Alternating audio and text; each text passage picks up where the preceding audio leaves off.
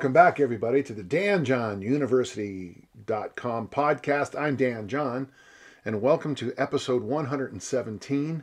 And as always, I really appreciate your questions, and it keeps us all going. Over there on the university, we've had a couple of nice discussions lately on changing programs slightly with small changes.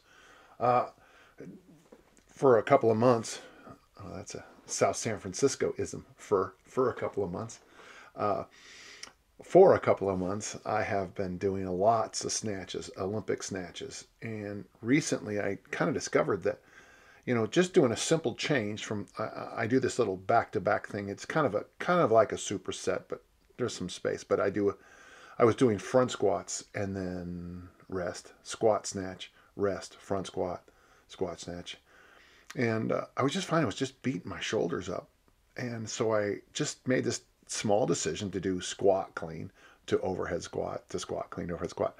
Now, for many of you listening, you're already like, I have no idea what in the world he's talking about. But basically, I'm saying this. There are lots and lots and lots of exercises in my work. You can see it on my workshops. You can see it on some of my videos.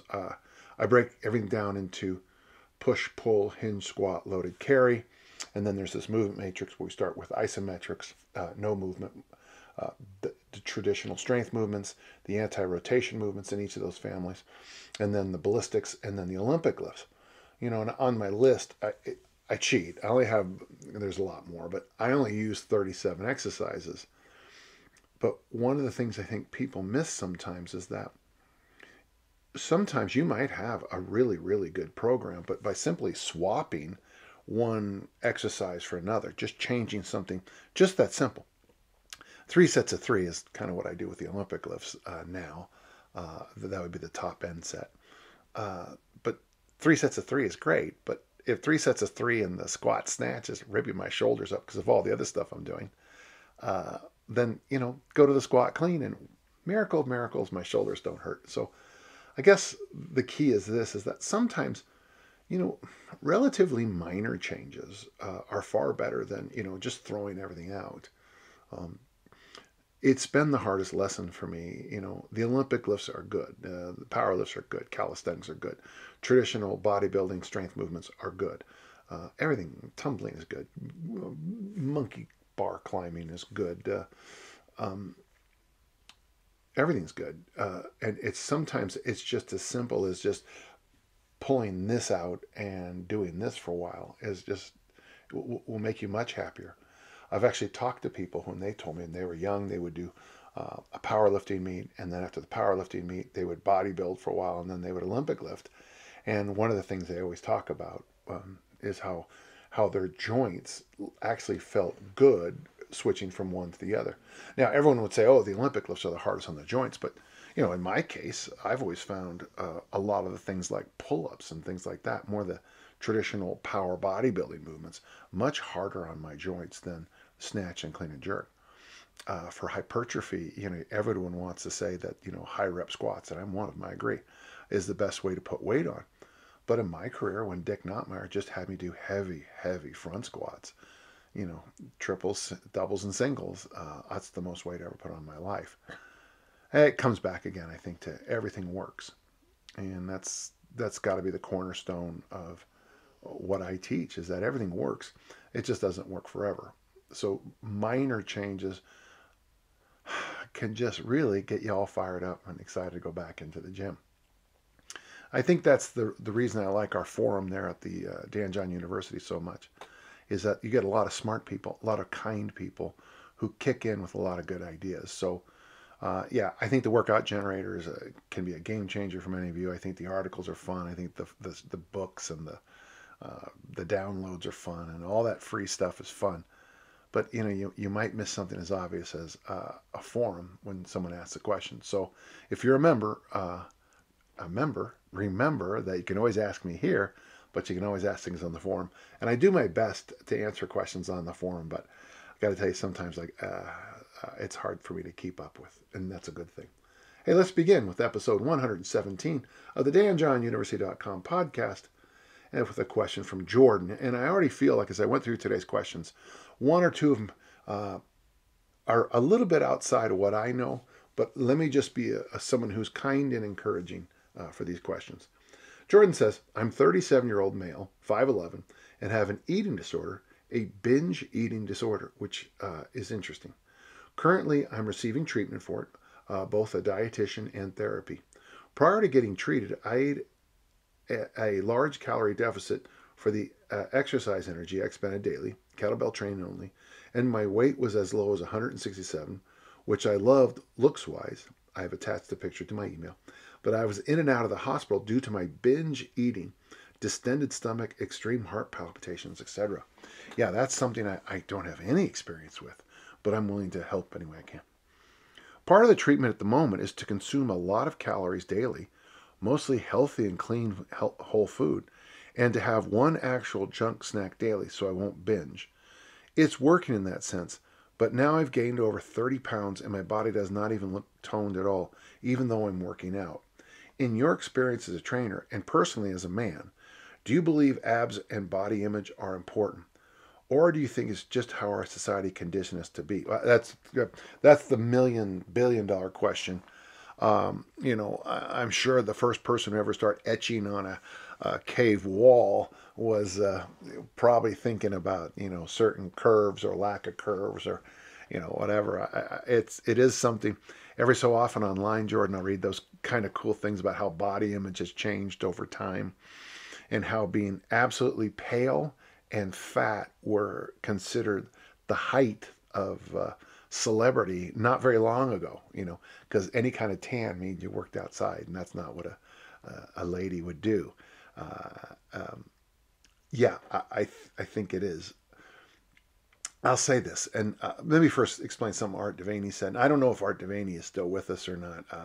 It's kind of hard to follow him because he appears and disappears online, but he said something in a podcast, the last one I heard him do, was he said that vanity is a pretty good thing after age 70 to work on, because vanity, training to look good, would make you move good, and do certain things like keep an eye on your diet, keep an eye on your sleep, keep an eye on your exercise, and just do the basics of what keeps you, kind of going.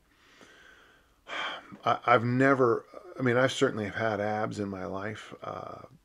When I was young, and everyone just told me to get as big as I possibly could. And I just regret that now, Jordan, frankly.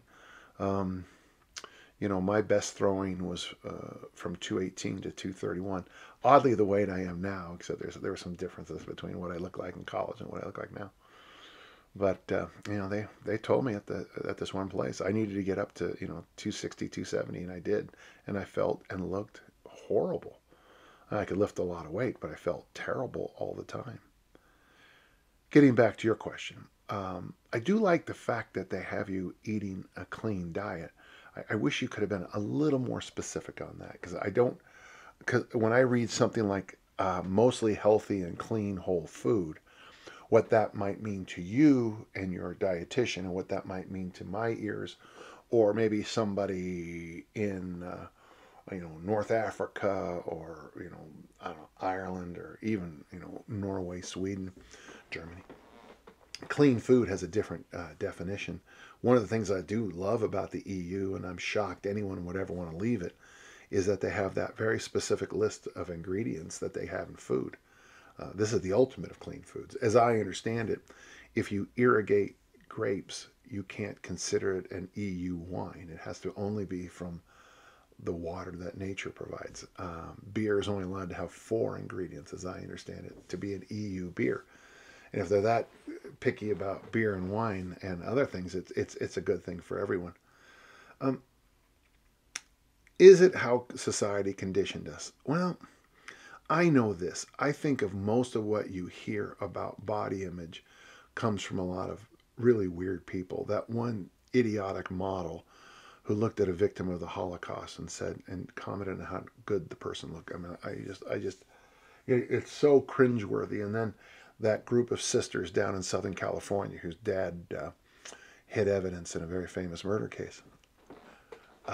They're all multi-billionaires, and they have all those photoshopped images because we know they're photoshopped because the doors in the back move. They've gotten better about that. But, why are they defining how my daughter should look? But it hits them. And then, all you got to do is go through some magazines from the 1980s, 1970s, and even more interesting in the 1960s, and look how looks have evolved in this country radically quickly, and in the United States. And I know that the United States influences many other cultures too. With men, I know that the six-pack look became very popular. But it's interesting, and this isn't not meant to be strange, but I find very few women find that. I mean, that's a look like, oh yeah, but it's not like a look like, yeah, I want to be around it 24/7. So yeah, it's a thing. I am amazed how body fat percentages keep going up and up and up, and we keep blaming things that we're not allowed to look at the fact that here in the United States, for example, that we're allowed, we subsidize corn, soy, wheat, dairy, and one other thing so much that it's in every single food you buy, every prepared food. It is something as simple as macaroni and cheese probably has more fat calories than, to match whatever is in a mac and cheese serving, an actual serving, not that happened last night with cheesecake.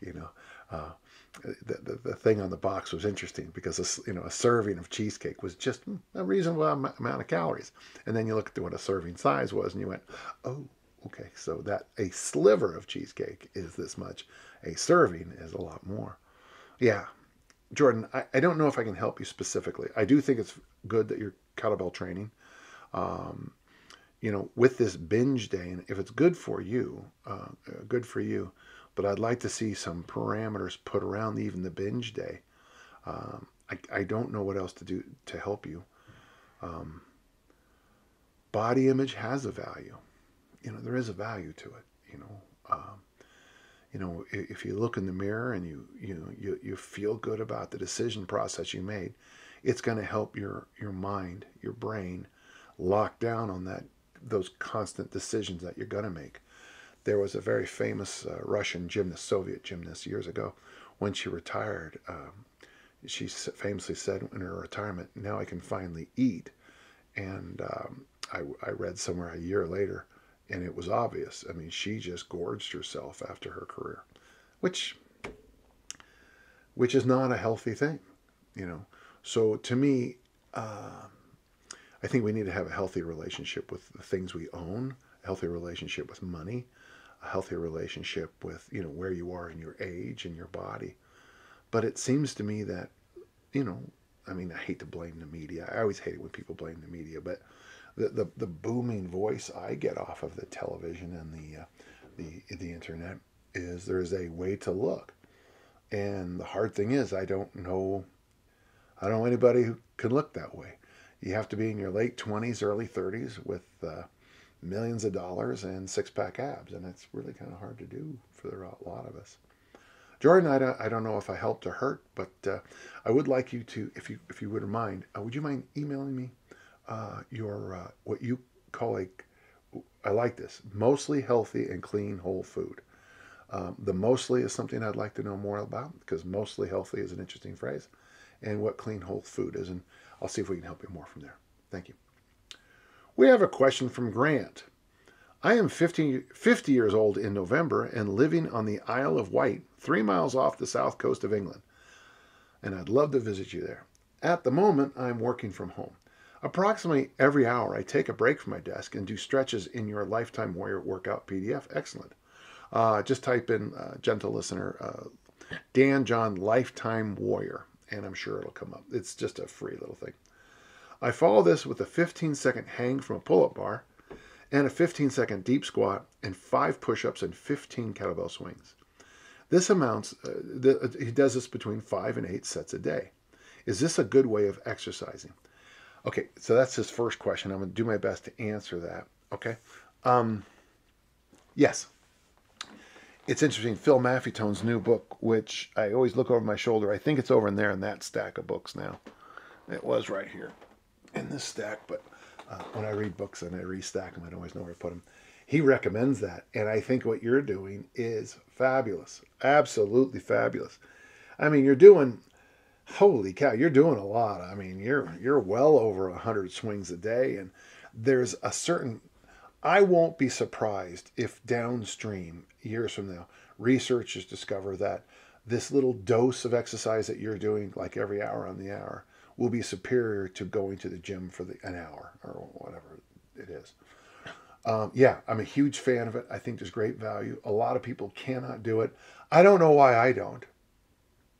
Think about it right now. I mean, right now in my gym, the weights are set, ready to go, all good. Don't know why I don't do it, except that I'm a lazy son of a gun. It's an excellent idea, Grant. A great idea. I think you'll be very happy you do this.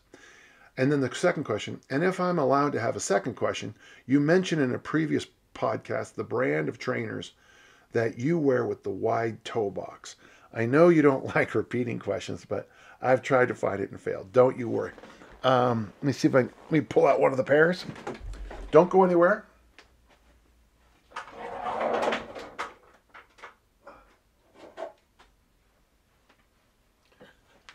The things I do for my readers. Yeah, this is, so I have two pairs of these, this exact shoe, and then a pair of like brown dress shoes, and then a blue pair of trainers that I actually wore today. And they are called Whitin, Whitin. And it doesn't look that different, but you'll notice very quickly that the toe box is much broader than normal. They're fairly flat shoe. I can train in them okay. They're great for walking. They're great for hanging around, and they're really inexpensive. And reminder for gentle listeners, I don't make a nickel ever. I don't. Whenever I recommend a product, I don't get any money from it. Okay, because I don't know, because I'm an idiot, I guess. I've tried affiliate sales. This is off topic, but I've tried those affiliate sales, and basically I make a lot of money for the corporation, and they send me, for my Grant, my English friend, they send me pence back, or hey penny back. All right, thank you. Good questions, and I'm glad I could answer them so easily.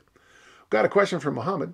I wanted to know what your opinion on pulling the bar off the floor, with the hip bones high versus low, while performing a snatch or clean. Does it depend on the lifter's bone structure? Okay, and he's got levers, muscles. Yeah, actually, one of the things I picked up, and I'm sure I'm not the first person to notice it. In fact, I know that Dick Notmeyer and Jim Schmitz used to talk about certain lifters, but it's the shank. It's the bones between your knees and heels that I think determine where the hips are going to be. If you have really short shank, whatever, foreleg, whatever the lower leg, if you have a really, really, really short one, you probably could have your hips way up there and do all these marvelous things.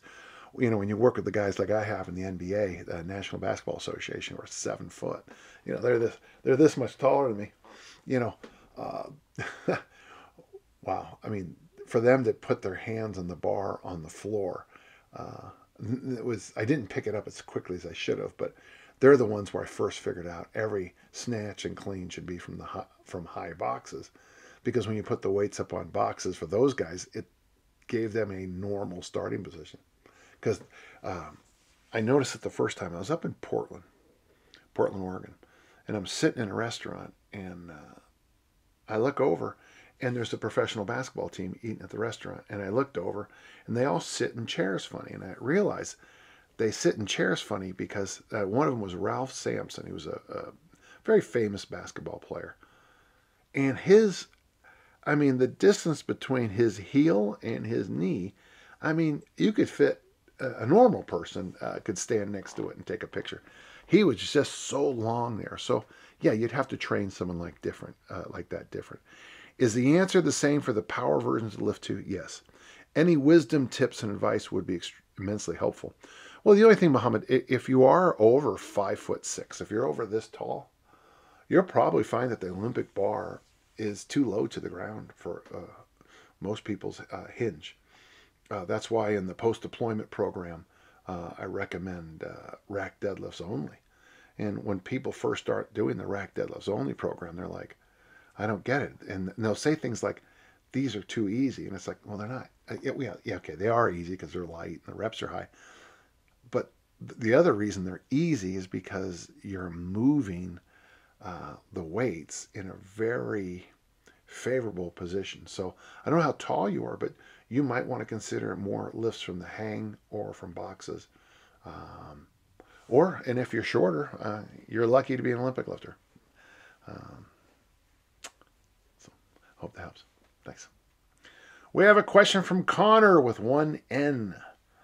Question about figuring out imbalances between legs. You got to be careful on this one. So asterisk before we start. I find I don't have the same connection with my right glute. I find I struggle with calf raises more on my right leg too. You know, there is actually a syndrome. Women get it for sure. But I think it's called Follett's syndrome. And if I said it wrong or spelled it wrong, well, tough for all of you. But it's first noticeable.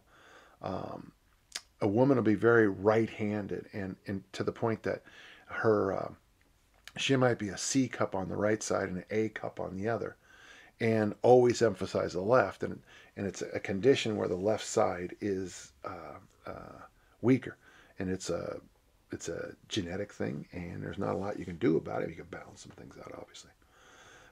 But I don't know if any conditions on the legs. Do you have any suggestions for diagnostic tests to help figure out where the weakness is in particular along that chain? Whether it is a weakness or lacks of flexibility somewhere. Been doing more single leg exercises like pistol squats and single leg glute bridges.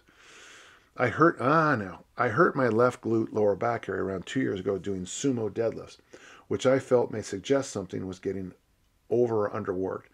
But I don't have the knowledge to diagnose. No injuries or niggles anymore, and I've been training at home with kettlebells these past few months, swings, get-ups, and goblet squats. You know, Connor, this is here in the States, and if you're in the States, we call them physical therapists. In Europe, they're called physios. It might be worth going to a physio. Dr. Gibbs, I had been told that I had an imbalance in my legs, and I was wearing a lift. And then Dr. Gibbs, he did something interesting. He took an x-ray and he said, nope, you don't need a lift. Your legs are perfectly symmetrical. He goes, whatever you're feeling is something you're feeling. It's different. So I thought I had an actual imbalance in the length of my legs, but in truth, I didn't. And so I was wearing a lift, which God only knows what damage it did to my knees or hips or whatever. But when you go to a good physical therapist, they might be able to walk you through and point it out, and they're going to test your mobility in certain places like your feet and hips. They'll test some flexibility like when your basic stuff, probably like your hamstrings. They'll test basic things in your legs, like, you know, some of them are almost like the old reflex test where the doctor hits the hammer on the knee and it pops. I mean, some of them are just about that level of stress for you. But it's interesting because when they do those simple, where they put their hand on top of it like your knee and you're supposed to pull it up, and when they see those gross imbalances, that leads them into a little bit of logic. Connor, I've had a lot of people tell me about, I don't feel this and I don't feel that.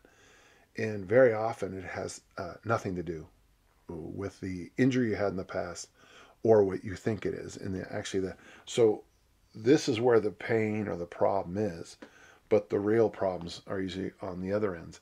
We talk about that a lot with the middle-age pull-up syndrome, with the elbow injury. Very often has nothing to do with the actual elbow in the pull-up. It has to do with broken shoulders. So if your shoulders are kind of racked up, you're putting that elbow out in a place that it shouldn't be, and then that makes it hurt. So I'm going to tell you, Connor, to go see a good PT or therapist and take care of business as best you can. It'll be worth your time. It'll be worth your energy. All right? Thank you. Well, let's see. We got a question from Rick. Has your thinking changed, evolved over the years on planks as a program? Planks as a program, that's where you do push-up position planks. Now we have people do suspension trainer, TYs and Is, goblet squats, glute bridge, and suitcase carries. Yeah, well, yeah, I guess I did. Yeah, we got, well, if you read the original, it says bat wings, and now we say suspension trainer T's, Y's, and I's. The glute bridge is the glute bridge. The suitcase carry more than the farmer walk for most people, because most people need to learn to control that more than they need the load of a farmer walk. Though the load of the farmer walk does some wonderful things too, but no, not really. I mean, I guess it's always evolving. I don't use that program very much because I don't work with a lot of I don't work with those kind of clients anymore. I mean, I say that, and by the time you hear it, I have 10. So, but it just not really. Also, do you have any advice about getting a reluctant sibling to work out with you? No. Rick, and I appreciate it. I get this question even at workshops about, my mom really needs to train, really needs this exercise. The doctor's been adamant and she won't do it. What can I do? John Powell, the great discus thrower, in a text just within the last week or so said to me, all motivation is self-motivation. I thought, that's a pretty accurate little comment. I don't know what to do. I know it takes most people some kind of real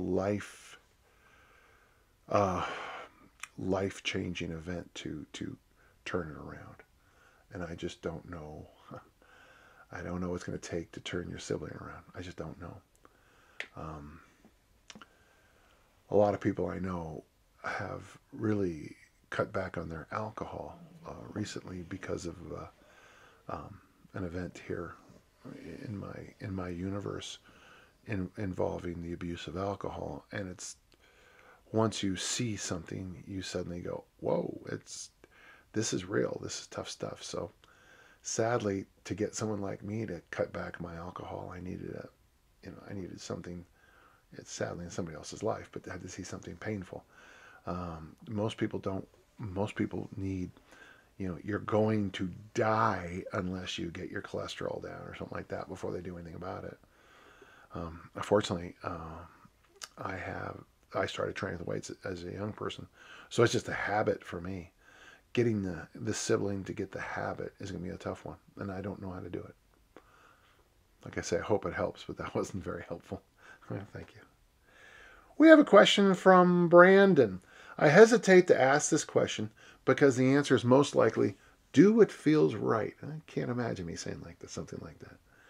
More lifts are built around your stance and the width is shoulder width or slightly wider than shoulder or another variation. But if I want it to be consistent and mark spots in the floor, how do I measure my shoulder width? Is it outside to outside or middle to middle? Well, yeah, I've never used shoulder width. Yeah, I guess you say shoulder width because it's just such a, people will look down and do that, I guess. Yeah, I guess in football, when we talk about the hip position, we do that. I always tell people that your heels should be under your hips. That's what I use. And it's pretty, but your heels, and then I don't care, but so it's your heels, that's your heels straight ahead. But when you squat, you might want your heels, you might even want your heels to here, your toes to here. And when you do more hingy kind of things, those toes are going to come in. Some even argue straight. I don't disagree with the straight. I mean, a little hint I use for people in the squat, you're driving your knees out. You want to squat between your legs. That's what the goblet squat is for. That's why banded squats work so well. That's why bear hug carry squats work so well. If you're doing hinges, if you have your heels and feet straight and you squeeze, so it's like if you're standing on Oh yeah, like on a blanket. If you're standing on a blanket, you're mentally trying to squeeze the blanket into a blanket pile. You know, instead of being flat, you're trying to squeeze it. And so you're trying to do this with your heels. Try to hinge, actively squeeze those feet together and hinge, and you'll figure out a perfect hinge. So that's Brandon. That's how I do it. Um, yeah, and what you might want to do, I wouldn't necessarily put anything that's too permanent yet. I like where your head's at though, but why don't you experiment around for, I would say at least, oh, you're gonna have to go for a couple of weeks anyway, but try putting these red dots or whatever you got on the floor. So red dot and red dot or magic X, and put them there, and then do a series of exercises. I would recommend, if you can, goblet squat and overhead squat. That's gonna be tough. If you're overhead squatting and you have to look down to find those dots, that's gonna be tough. But just get a sense of where you get cramped up. Or I always notice when I have my feet in the wrong place, I feel like I'm getting in my own way as I squat. Like I feel like I need more room, so I have to move the feet out, which gives my knee more room, which gives my hip more room. Lets me sit down in it. So I don't know. It's kind of a fun question, and I hope that helped. Oh, we have a question from Josh. Josh says, I'm starting to gear up for my 10K challenge in December. I'm guessing the 10,000 kettlebell swing challenge in December, and wanted to ask, when doing a more intense program or challenge like the 10K, if you're feeling pretty tired on a given day, is it better to skip the workout or lower the weight? Huh. As someone who would never do either, it's a tough question. Yeah, I on something like this, the challenge, I don't feel like doing it. The nice thing for me on the 10,000 kettlebell swing challenge, I don't want to do it on day 1, and I don't want to do it on day 20 or 19, actually, I guess statistically correctly, because it's inclusive. Let's see what you got here. I do the challenge with 24K, and I try to stick with the 50, 25, 15, 10 rep scheme. But okay, so yeah, we got rid of that almost when the article got published. Why don't you read up on some of the other variations that I've come up with? Just type in my name, and I'm sure you'll get now a million variations. The thing's so popular. But there are days when it's just not an option, even with the 3 days on, 1 day off. Rather than taking a day off, is it better to do the workout with the 20 or 16K? Or is it better to just rest until you feel good again? Just asking this question really helped me understand the magic of easy strength, by the way. Well, thank you for sharing that. If you're feeling crappy, well, there's so many ways to do it. We have the one variation where you put the 40, so you have a 40, a 24, a 20, and I guess like a 16, and you do the 40K for 10, you do the 24 for 15, you do the 20 for 25, and you do the 16 for the 50. There's another my favorite variation is when you do a set of 15 and a set of 35. Set of 15, set of 35. The last time I went through it, I think, my journal's in the other room, I'm sorry. But I ultimately decided to I just did up tos, and I think that's what you should do, Josh. So up to is maybe the first set you get 11, and then then you put a weight down, you rest, you get your drink of water.